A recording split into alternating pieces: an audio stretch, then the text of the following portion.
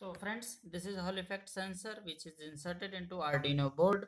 I have inserted this component into Arduino board just to avoid extra wire, but for proper connection we should do it on general purpose board and do corresponding soldering. So first pin is connected to 5-volt output of this board, second pin is connected to ground, and third is just tapped out and connected to one multimeter.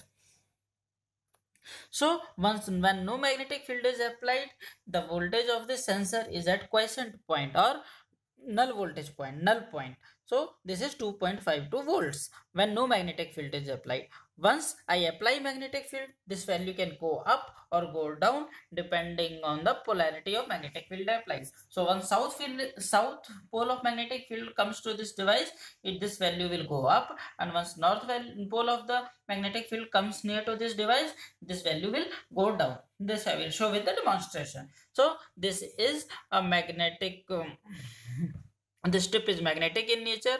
So this is screwdriver I am going to use as a magnetic particle. So when I am not bringing, this is a 2.52 volt, and just as I am slowly bringing this near the device, we can see the increase in this null voltage. Now this is not null voltage, output is increasing linearly, and once I am near, it has gone up to 2.8 volt.